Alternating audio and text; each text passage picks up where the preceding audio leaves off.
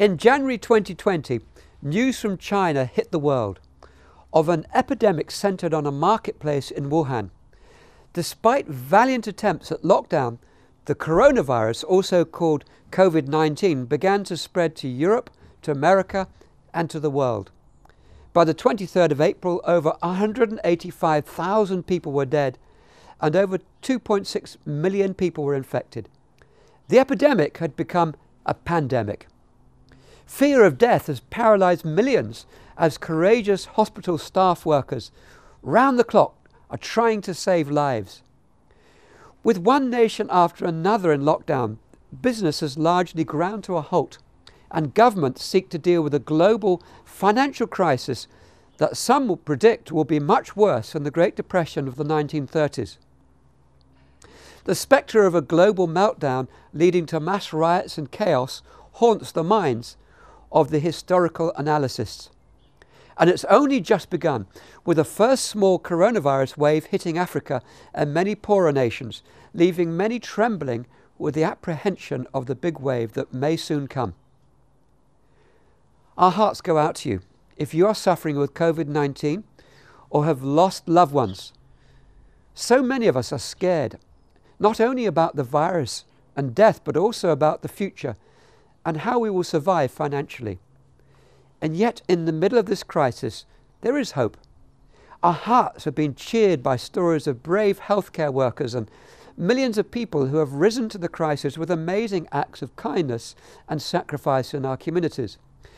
Who can ever forget Captain Tom Moore's Zimmer Frame walk to raise money for the NHS? He hoped to raise £1,000 to celebrate his 100th birthday, but at present he has raised over £26 million to help our hospitals. As experts seek to solve the problem caused by the coronavirus and find practical answers, more and more people are beginning to ask deeper questions. We are now starting to hear the question, where is God in the coronavirus? The earliest Christian artwork in the world is that of a simple anchor in the catacombs of Rome. In a period of intense and horrific persecution by the Roman emperors, when the Christians lost everything, their homes, businesses and lives, they had a peace, love and joy which could not be taken away from them and which amazed their neighbours.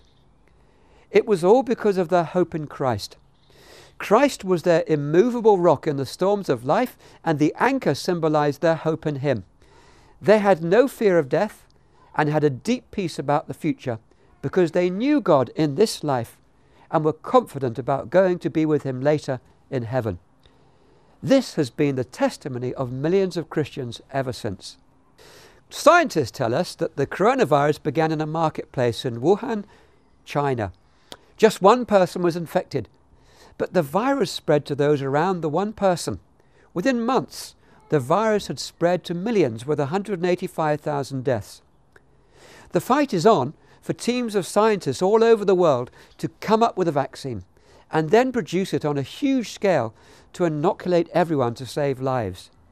Whichever team finds the cure will be celebrated as saviours of the world. Does the Bible have anything to say about this?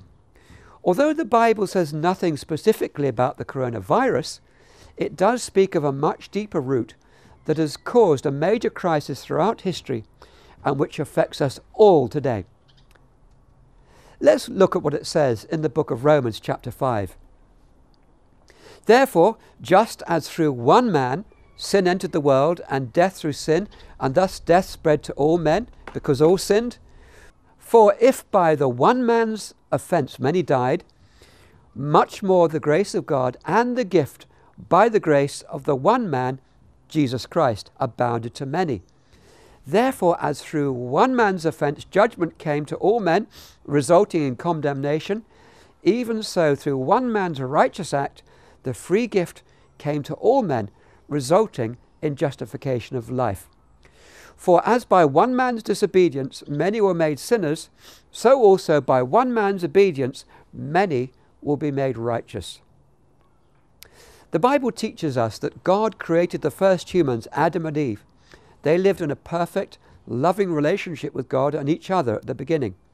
God created them with a free will to love Him and each other, but they abused this. They disobeyed His command not to eat some forbidden fruit from what is called the tree of knowledge of good and evil.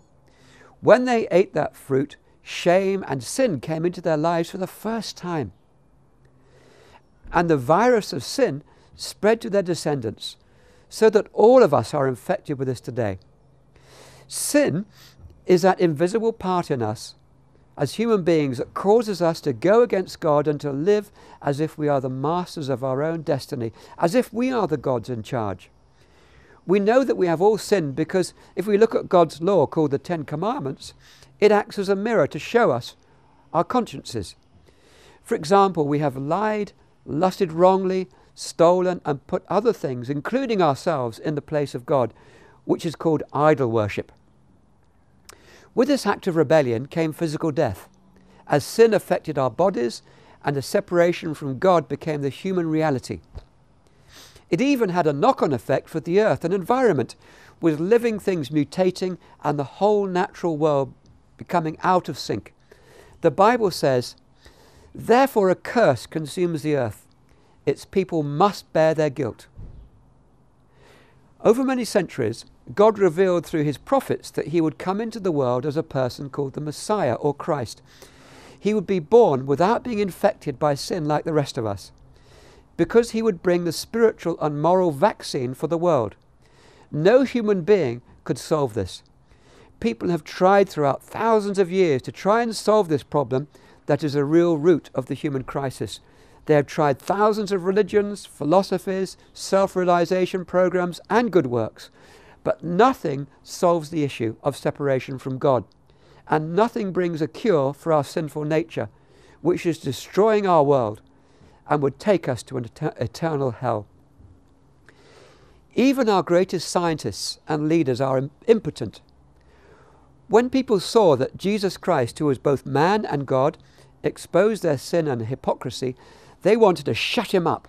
They cruelly abused Him and crucified Him on a cross. They thought that that would be the end of Him. But after He was buried, He rose from the dead 3 days later, proved Himself alive to hundreds of people, and then 40 days later returned to heaven, where He rules as God and Saviour. With the coronavirus, one person became infected, which has now spread to millions of people. The death rate of COVID-19 is a small percentage. But with sin, there is a 100% infection rate and a 100% death rate. No team of scientists have the cure or vaccine for sin, but Christ, who is God, does. He gave His pure, sin-free life as an exchange for our sinful lives. He took our punishment for our sin on Himself so that we might be forgiven and receive His righteous life to make us right with God. When He poured out His blood on the cross for us, He was offering us the sin vaccine through His own life. Death could not hold Him, so He rose again, breaking the curse of death. Now, because He is alive forever in heaven, He can send the Holy Spirit into our lives so that our relationship with God may be restored now and that we might receive eternal life in heaven. We are becoming so used to the 2-meter social distancing rule during coronavirus, unless we receive the vaccine and are immune. But with God, there is an eternal social distancing, because He is pure and holy, and so is heaven. He cannot and will not allow sin to enter heaven, because it will contaminate it and spread like a virus. If you do not know Christ as your Saviour and Lord, there is a huge social distancing between you and God. The good news is that Christ Himself bridged the social distancing gap, that huge chasm between us and God. By taking the punishment for our sin, He offers a spiritual vaccine. We have to receive this from Him in order to start the process of healing from sin now and transferring us to heaven later. We cannot earn it. It is the gift of God paid for by Christ. We have to receive it by faith and with humility, turning away completely from self-rule or sin. Will you receive Christ's vaccine? He's the Saviour of the world, but He won't force it on you. We are so used to hand washing all the time during the coronavirus. But Pilate, the Roman governor who tried Jesus Christ, washed his hands, wanting nothing to do with him. Will you wash your hands of God's vaccine for sin and salvation? Or will you let Christ himself wash you inside spiritually, cleaning you of sin, transferring the life of God's Spirit into you, and see the fear of death broken? God is here, right in the midst of this crisis. He's for you because he loves you, and he loves you with an extraordinary love.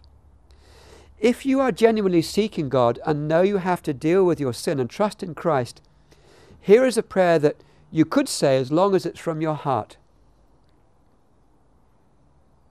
Lord Jesus Christ, I know that you are God and the only Saviour. I believe that you died on the cross for my sin and rose again from the dead. You rule in heaven, and I acknowledge my own sin before you. I have broken your laws and rebelled against you, going my own way. Please forgive me. Wash away my sin. I turn from a life of self-rule and surrender my life to you to go your way and not mine. Please come into my life and fill me with the Holy Spirit. Help me to live for you. Amen. If you have prayed this from your heart, we would love to connect with you to help you at the start of your Christian journey.